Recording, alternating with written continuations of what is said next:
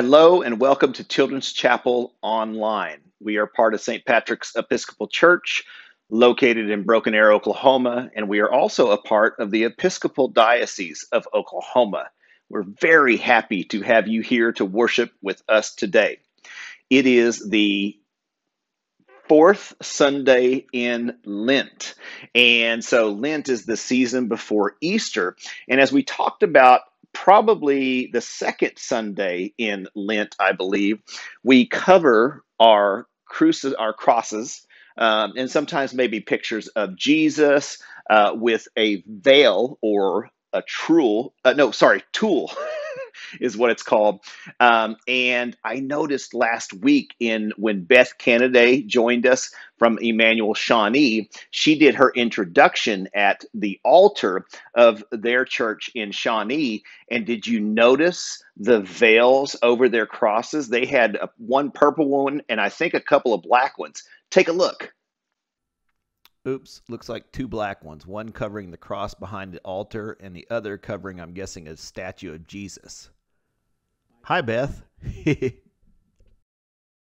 I noticed that and I wanted to share that with you all. So if your church does the same thing, I know at St. Patrick's we have covered the crucifix.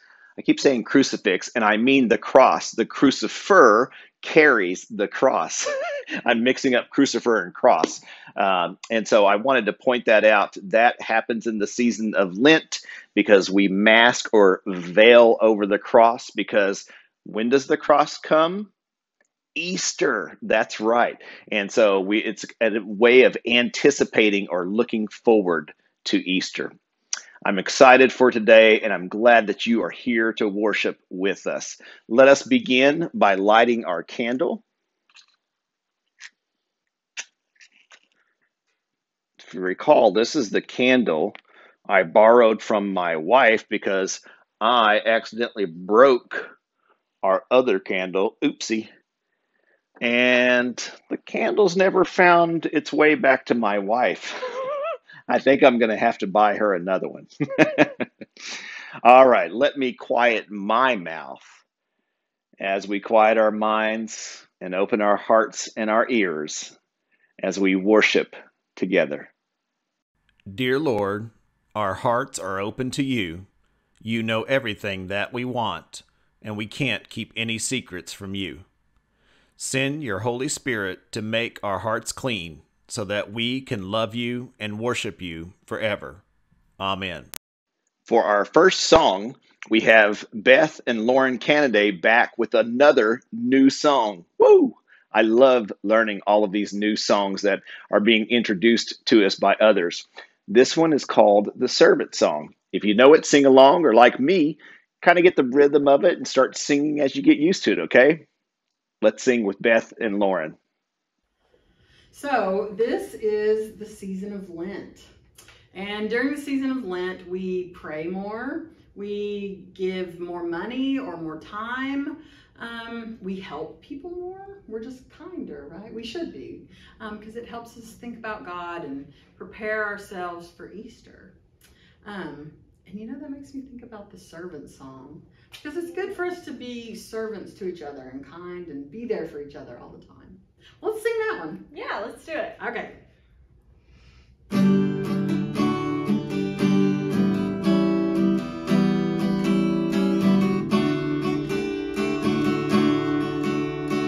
Won't you let me be your servant? Let me be as Christ to you.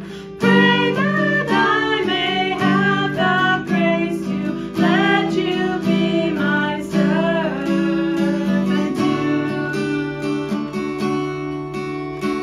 We are pilgrims on a journey. We are travelers on the road. We are here to help each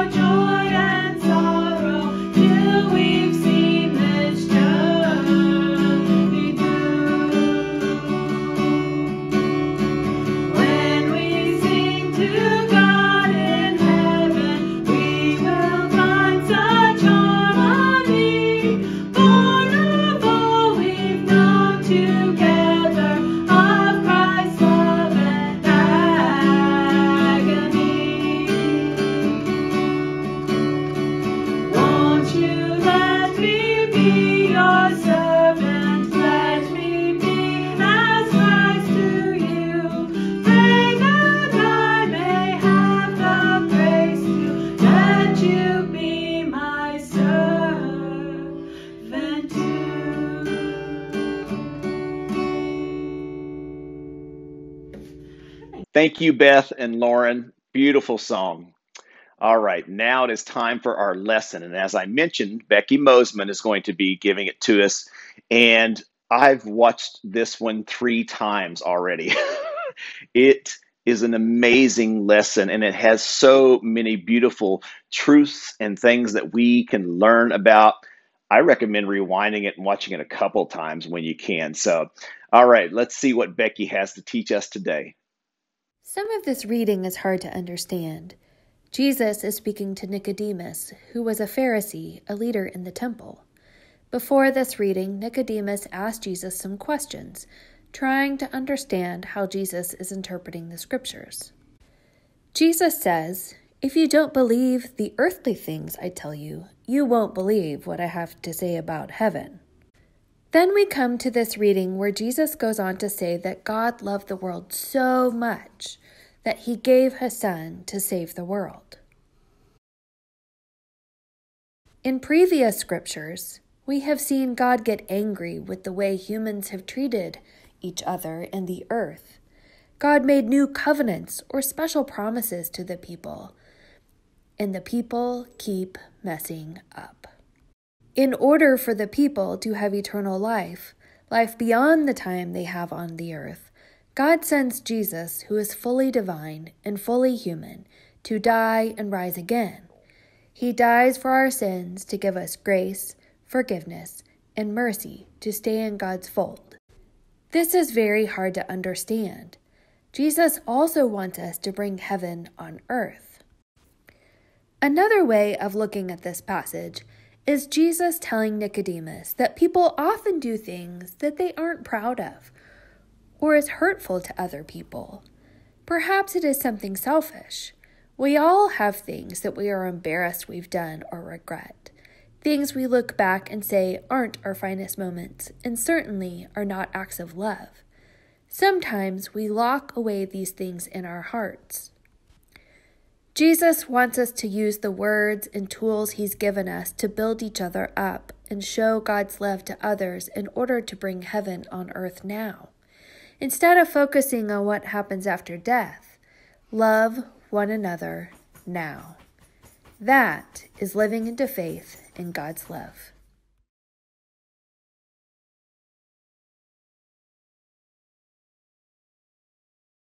Thank you so much for that beautiful telling of the gospel story. I loved that. I really, really did enjoy that. Thank you, Becky. If you remember, Becky showed us last time that she was on a couple of weeks ago about burying the Alleluias. Do you remember that? And I have them back here in my box, and they're just wanting to come out, but it's not quite Easter yet. Okay, let us continue our service by saying our creed together. We believe in one God, the Father, the Almighty. We believe in one Lord, Jesus Christ, the only Son of God. We believe in the Holy Spirit, the Lord, the giver of life. Now let us say our confession together. Let us confess our sins against God and our neighbors. Most merciful God, we confess that we have sinned against you in thought, word, and deed, by what we have done and by what we have left undone. We have not loved you with our whole heart. We have not loved our neighbors as ourselves. We are truly sorry, and we humbly repent. For the sake of your Son, Jesus Christ, have mercy on us and forgive us, that we may delight in your will and walk in your ways to the glory of your name. Amen. Almighty God, have mercy on us. Forgive us all our sins through our Lord Jesus Christ. Strengthen us in all goodness, and by the power of the Holy Spirit, keep us in eternal life. Amen. So for our special segment today, Becky is going to show us something very interesting. Hey, wait, can you guys see me? Oh, hey, how about now? Hold on a second. Let me see if okay. I was just finding an odd place around here, and Becky is going to show us some odd and interesting places in Trinity Tulsa. Check it out. This is very cool. Hi, I'm Becky, and welcome to Trinity this morning. I'm going to take you on a little tour of little-known places at Trinity, and some are pretty different that you wouldn't suspect that a big old church like Trinity has. I'm standing in Bishop Brook, which is one of our side chapels here at Trinity, and what I want to show you is this candle you can see right behind me, and how we get to that. The candle is the Christ light, and it's always lit when we have something in the ombre. And as you can see, because it hangs so high, that Hannah had to have a special hook to pull it down to be able to light it or extinguish it, depending on if something was in the ombre. And the ombre is a little place that has the sacraments that are left over. So if there are sacraments left over and they are in that little place where Hannah touched, can you show us one more time? Right there. Then we make sure that that light is lit. Hi, well, a couple weeks ago I showed you the columbarium, and I'm going to show you another little room that's in our main columbarium that's within Trinity's building. And there's a fun little hidey place in here too. Okay, so this is the other room. You see stained glass. You see all the names on the wall. And then back in this little corner, there is this little hidey space. And Hannah isn't in here to show you. Nice spider web there. But yeah, it is just a crazy crawl space that is one of the funny places that old buildings have. Pretty neat, huh? Our next adventure is into Trinity's sub-basement as we go down these steep stairs, so watch your step.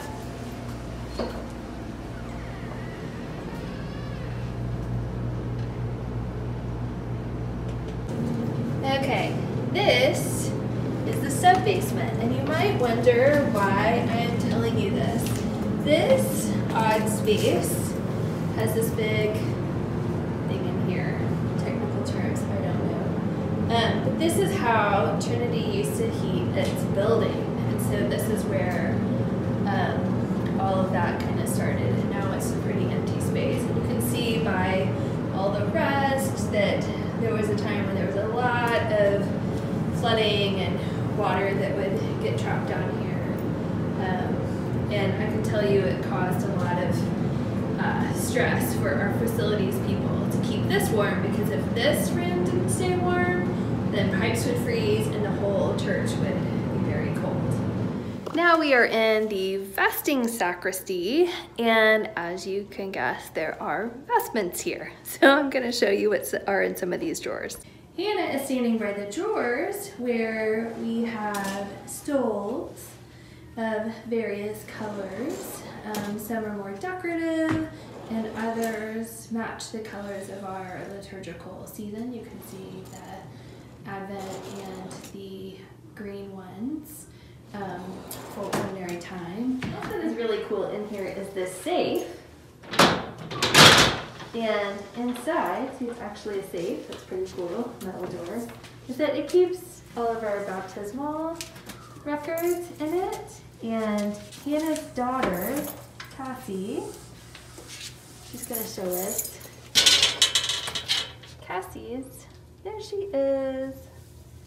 And she was baptized. Very, very cool. We're in a stairwell that is in one of the older parts of Trinity's building, and there is this little storage area. Not even sure what we have in there, but you can see it's just a storage cabinet, one of these little hidey places that is in old buildings in Trinity's.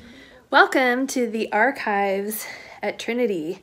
You can see behind me there are a ton of boxes and file cabinets, and of course a working desk for Ed Rolling, who is our archivist, and then a shelf with other books. And this contains all the records of Trinity, but like more than just like records, it's newspaper clippings and photographs and all kinds of details that is part of Trinity's history. And so we have someone who keeps a record of it and organizes it and helps us find things when we're looking for things in our past.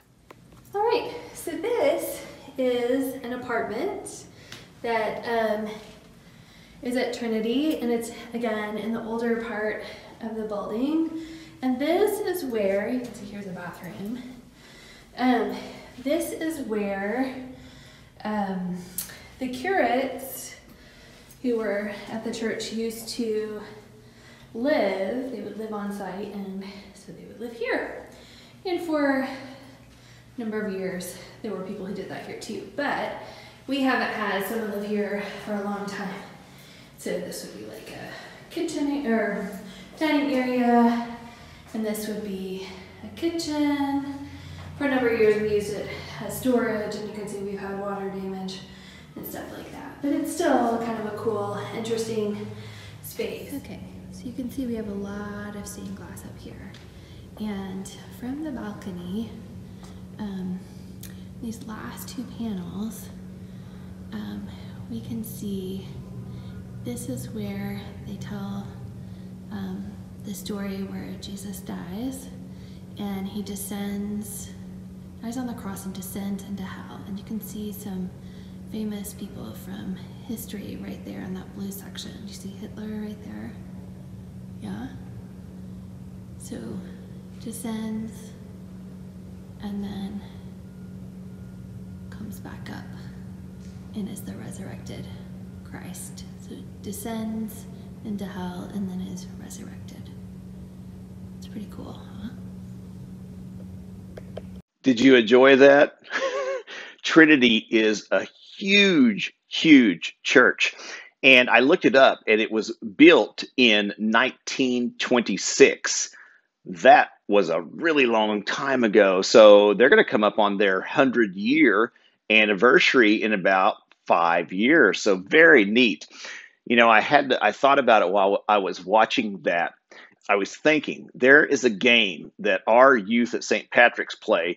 I'm pretty sure all youth all over the diocese play, called Sardines, and Trinity Tulsa would be an awesome place to play the game Sardines. It's kind of like they describe it as kind of like reverse hide and seek, where one person hides, everyone looks, and then when you find the person, you hide with them. It's a really fun game, and we love to play that with our youth group Spy at St. Patrick's.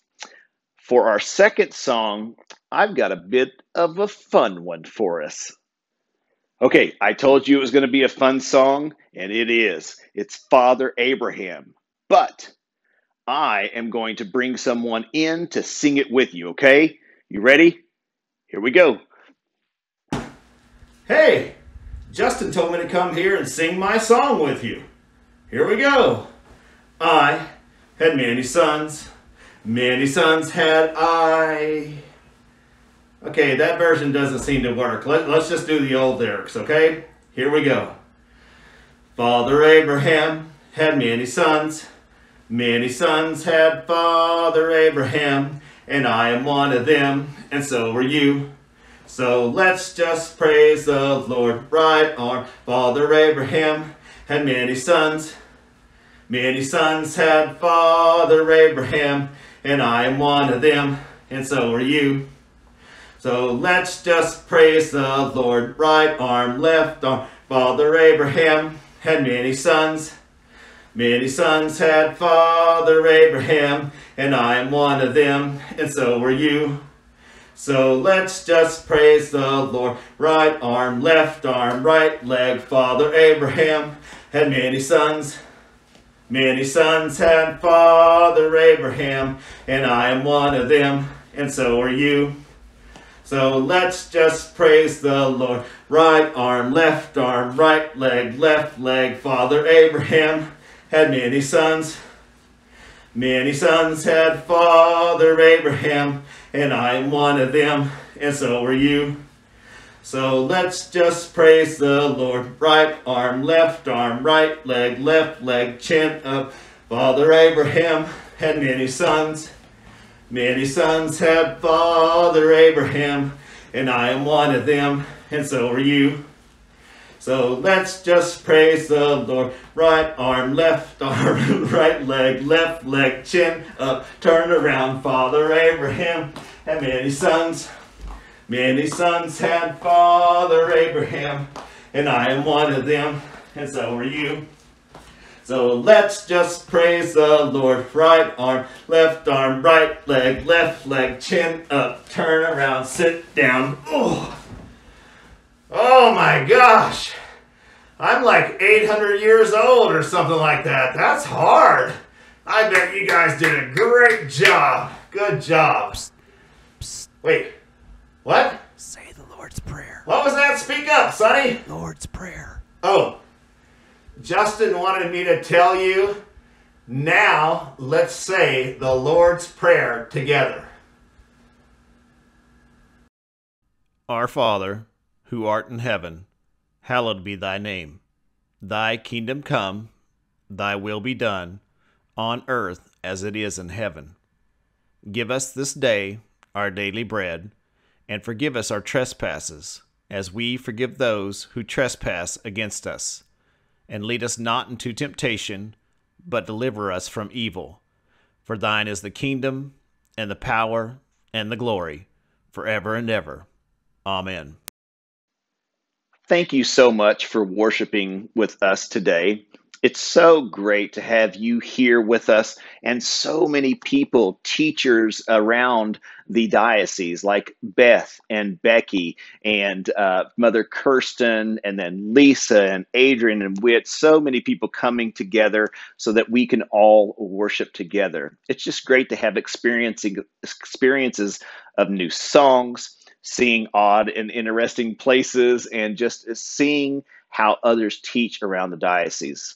You know, the church is not just a building, but it's the people. We are the church, and this is a great place to come to see all of the church working together to worship together with you. I hope that you are doing well. I hope that school is going well, and the weather's getting so beautiful outside. I'm so excited. I hope to see you here next week. Now, go in peace to love and serve the Lord. Thanks be to God. Won't you